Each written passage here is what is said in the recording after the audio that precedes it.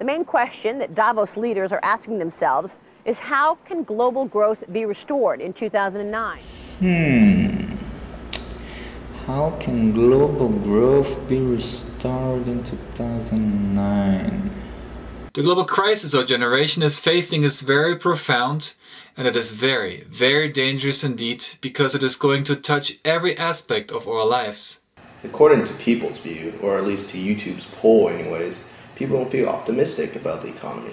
If people perceive the economy as being bad, then the economy is going to go bad. The investors are going to tighten their pockets, no more investments. People are going to tighten their pockets, no more spending.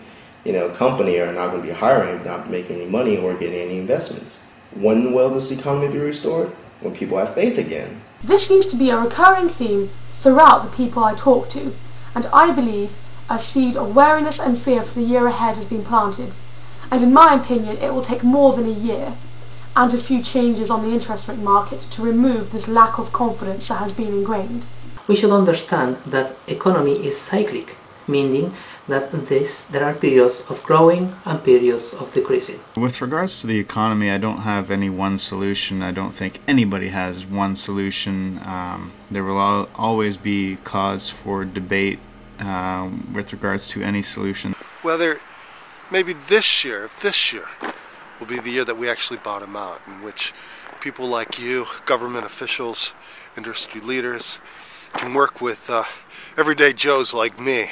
If global growth could be restored in 2009, that would be a miracle. I believe modifying the date to 2010 would be more adequate.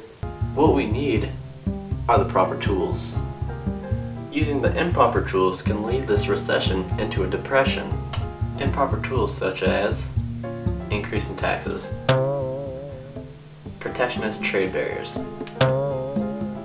and contraction of the money supply.